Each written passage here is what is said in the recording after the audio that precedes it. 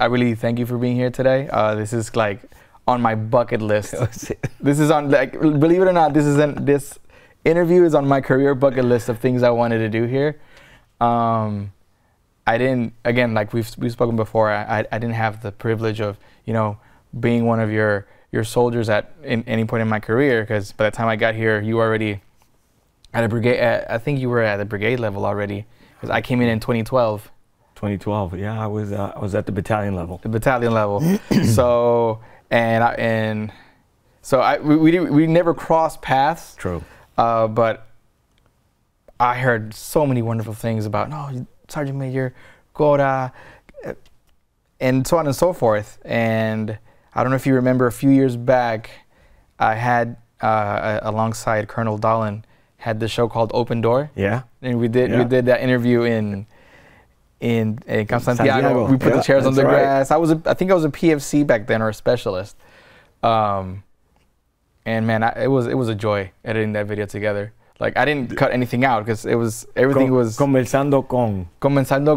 Yeah, that's right. So yeah, so that I learned a lot about you, which was the point of the conversation. But me being an outsider at that point, I was like, I got to sit him down one day and talk with him personally. So thank you for being here. Yeah, this is an honor and a privilege for me, and I hope everyone out there will, you know, see this and be inspired. Who knows?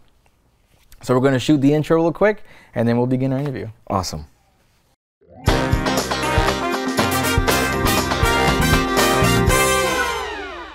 Welcome to Informal. This is where we sit down with the men and women of the Puerto Rico National Guard, learn their stories, and see what makes them tick, just to show the human side of the uniform. Today, it is my honor and privilege to have with me a former State Command Sergeant Major, Command Sergeant Major Luis Cora. Thank you for being here. Thank you. I'm honored to be interviewed, right, by one of our very own, our National Guard, our organization, and, you know, what you represent in the National Guard, which is telling our story. You know, letting our citizens, letting the people of the United States know what we do. So I appreciate it. No, thank you for taking time out of your schedule. I know you're in this wrap up season right now because you're retiring soon, right? So thank you for taking the time and being here today with us. Thank you. So let's talk a little bit about that, right? It was 40 years, if I'm not mistaken. Correct. So tell me a little bit about looking back at these 40 years. What are some memories that you have that you'll take with you? Excellent. Well, I think in the last 40 years, I break it down in decades. You know, what I did my first 10 years, my second 10 years, my third 10 years, and my last 10 years. So I would say, you know, to answer your question, I came in to the Guard looking for experience, military experience. And long and behold, this career, this job, this duty turned into something else, right? Turned into my full-time career. And that's not what I had intended to do. So I think, you know, to answer your question, each decade had its own calling, if you will. But that first decade that I spent actually as a reservist, I really didn't take it serious. You know what I mean? I came in kind of a part-time soldier, breaking away from what I was doing in my civilian life. I was a salesman. I was selling cars back then. And, you know, I got to hang up my suit and tie and hang out with my buddies, you know. Back in New Hampshire when I joined the National Guard, we would always travel every year to Fort Drum. And traveling meant driving 24 hours from New Hampshire, upstate. We'd sleep over in Burlington, Vermont, and we would arrive in upstate New York, Watertown. And it was party time. It was party time for me. It was getting out, doing tactical things. You know, I was a field artillery. And as a field artillery cannoneer, I felt that it was so different from the reason why I came in. I originally wanted to become a state trooper in our state, and they weren't going to select a scrawny, no military experience guy like me. So that's one of the reasons, that was one of my motivators as to why I was in. But when I came in, everything changed. I realized that we were in the midst of the Cold War, and it was, I mean, it was real. Yeah. It was a real war. It was just mental. It was preparedness. We call today readiness. But back then it was all about preparedness. And I was single. I wasn't married. I was just living one day at a time. I was living the wild life. You know what I mean? Yeah. You know how it is in the States, right? I do. I mean, just no purpose in life, just wherever the world go would wherever the take wind me. blows. Correct. That's where I would end up and make the best of it. So my first decade, I spent doing much of that. So I think I take that away from that first decade, just building relationships with my friends, my buddies who served, left the Guard, and I continued here for 40 years. So when would you say was the time period where you went from not taking it so seriously to, okay, I'm gonna go ahead and take it seriously? Okay. Yeah, I think that was my second decade. Yeah, when I left the New Hampshire Guard in '92. I arrived here in Puerto Rico in '93, and back then they were running through the elections. Just recently named a new governor, Honorable Pedro Rosselló, and he sent the National Guard to all the housing projects. All right. Oh, that was the Mano Dura mission. Right, the Mano Dura mission, and I put my business aside because I actually ended up in Puerto Rico because this entertainment company from New Hampshire called Happy House Amusement had these slot machines, fruit machines, poker machines. Yeah. And I became a salesman for them. And that's how I ended up in Puerto Rico. But long and behold, the government put a hold on all that sector, and I became more involved with the Guard. So I reported to Ato Rey as an artillery man, right? Those were the artillery units that they had here in Puerto Rico. And then I became very active in Mano Dura, working 12-hour shifts, having fun. Yeah. I really enjoyed it. I thought it was crazy and wild being in the streets of Puerto Rico with an armed M16 in my hand. Yeah, I mean, I don't think it's been done since then. No, it hasn't. And I mean, it's like going into a war zone. But it wasn't a war zone. These are our own people. Yeah. You know? But that was the front. That was our part, being able to assist the local police. And by the way, I never mentioned, but originally I joined the Guard because I wanted to become a state trooper, right? Yeah. And I wanted to really be an MP, so I could have the experience. But all that went by the wayside. I ended up with an M16 here in Puerto Rico. But that first or that second decade, and during the 90s, early 2000s, I was drill sergeant at the language center, living it up, and if they only knew that that wasn't really me. You know what I mean? Yeah. When I put on that brown round, when I put the drill sergeant hat on, it was lights, camera, action. I was putting on a show, but that wasn't really me. But I grew into that monster. I grew into that feared drill sergeant. I just played the role. But if they only knew that deep down inside, I had nothing to do with that role. You know what I mean? But it was all about learning English, and that was the mission.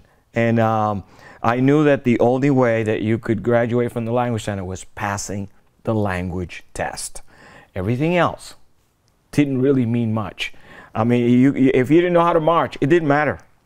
If you didn't understand military commands, it didn't matter. What did matter was you passing that English test. And that's what I focused on.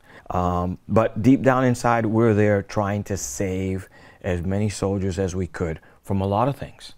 You would think it would be just save them so that they could comply with their military career, reach their goals and dreams, right?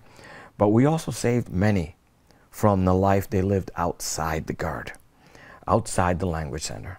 I could recall many soldiers who didn't have a home, or were living with friends.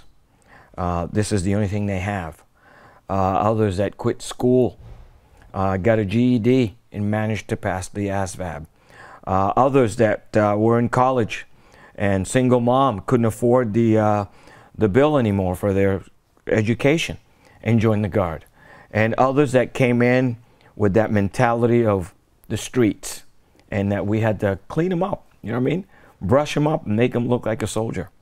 Would you say that your time in the Language Center kind of shifted your focus on taking care of the member, of, you know, actually maybe started you on that path of, my job is to take care of people? Yeah, actually, you know what started it at the Language Center? That shift that you're talking about, that human side, that factor, that inner me. When back in '92, the Army introduced the Army values. And no one really had a POI, program of instruction, to kind of gear a drill sergeant to teach values. And I took it upon myself to do a little research. And I realized that the Army values were Jordanian Christian values, that it was more profound than what we had in the surface. And I decided to teach the Army values at the Language Center. And believe it or not, I had to prepare myself to teach someone, to inculcate values. How do you inculcate values to someone who already walks into your organization with their own set of values? How do you take a group of a platoon size of soldiers or civilians, right? Because they're in that transition, right? Yeah. How do you group them all to think on one set of values? And I think that's where it clicked for me. I had to walk the talk. So now, back in our previous episode, you said something about, it was like you were asked how your day started. Right. And you said your day started with prayer. Correct. But then you said something interesting. Well, you said where you started doing this thing where you used to divide your day on 1 hour slots. Correct. Then 30-minute slots. And then you ended up in 15-minute slots. Yeah. Did you continue with the 15-minute slots? Actually, I didn't. No, it's 5-minute slots. Yeah. That would be the pattern, but I did not. You know, going back to what you said and how I ended up in that 15-minute bracket, because there was just so much to do, right? I had a soldier, a private, that walked into my office one day. You know, I couldn't, for the face of me, tell you his last name. You know, we all go by last names. Yeah. There's no way I would remember your first name. But with this private, I remember his first name, Rafael. I couldn't remember his last name for the, days of me, I wouldn't be able to tell you. He walked into my office one day with this bold authority. And I'm looking at him like, who are you to just barge in my office and have a seat in that chair without me saying, sit down. You know what I mean? Usually you stand in front of my desk and you stand at ease. This private came in, sit down, and I'm looking at him like, this better be good. And he looked at me in the eyes and he said, I came to bring you a message from God. And I said, you came here to give me a message from God? He said, yes. He said, I came to tell you to look for a church and seek God. And I'm giving you this gift. Gave me a gift. It was a book called Purpose Driven Life, written by Rick Warren. 40 days, 40 chapters. And you kind of meditate after each day on that teaching. Yeah. That became my favorite book. I complied with the 40 days because I just felt the way he walked in that authority. It was just something, right? He walked in with authority. Something about that private. That private never graduated. That private transferred to Florida. Never heard and seen again. I mean, I couldn't tell you for the face of me who he was. But I complied. Well, between that, the Army Value class, that's why my day starts with prayer. So I read in your bio and the phrase servant leadership. Yes. So is that where this comes in now, of being a servant leader? Yes, absolutely. Speak a bit. Tell the folks out there, what is a servant leader? Okay. Well, I would say that I don't call it by chance. I call it by divine purpose, that I ended up serving in an organization that serves, right? Usually you hear the expression, he joined the service, right? he joined the military. Well, I joined the service, and this has been a teaching for me for the last 40 years of how to serve on all plateaus. So going back to servant leadership is when you take yourself out of the equation and the only focus on your mind is serving others. You know, when you can serve someone and that person can't pay you back, that's true servant leadership. The leadership comes by you being the role model. The servant leadership is the fact that others see in you that wholeness, that genuine sense of serving without expecting anything in return.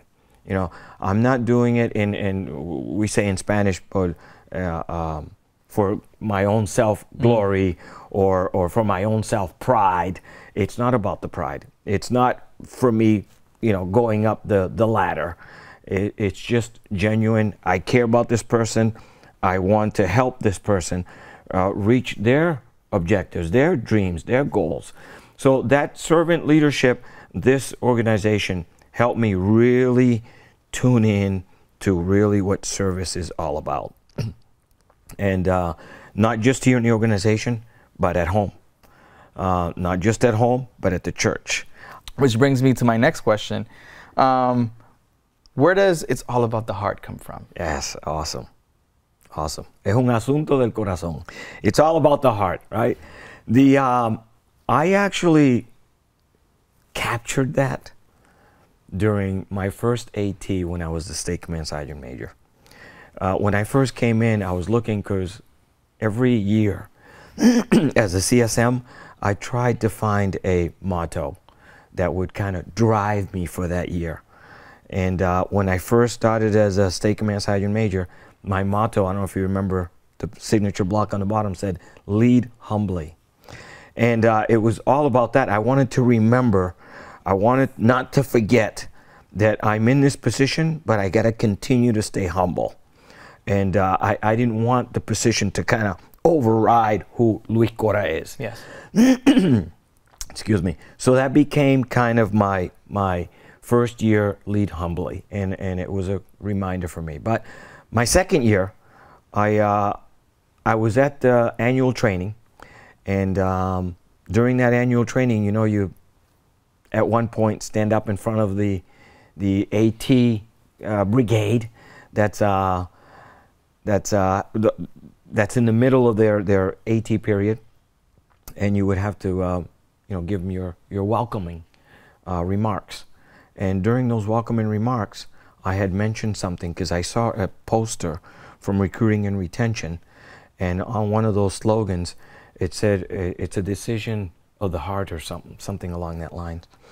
And I said, you know what, everything we do here on AT is about the heart. You know, there's many people that are supposed to be here today, they're not here because their heart's not in it. So really it's all about the heart. I realized that, hey, wait a minute, it's not just about the heart at work. It's about the heart at home. And it's about the heart at my church. And, you know, being a faith follower of Christ, God is the only one that really knows our true heart. So that really kind of put my thought together of coming up with, it's all about the heart, because no matter what you do during the course of the day, no matter where you're at during the course of the day, all the decisions that you make during the course of the day, you might think about it in your brain and in your mind, but really it goes down to the heart before you give the answer. You know, the word says, from the mouth speaks the heart. And I'm a true believer of that. Mm-hmm. You can listen to a person speak, and really what's coming out of their mouth is really what they have in their hearts. It's all about the heart. It's all about the heart. One final question, and this is more of a, let's just join me on this journey. If you could go back to 1983, and you have Luisito there standing in the buddy platoon, yep, maybe questioning, what am I doing here? What would you say to him?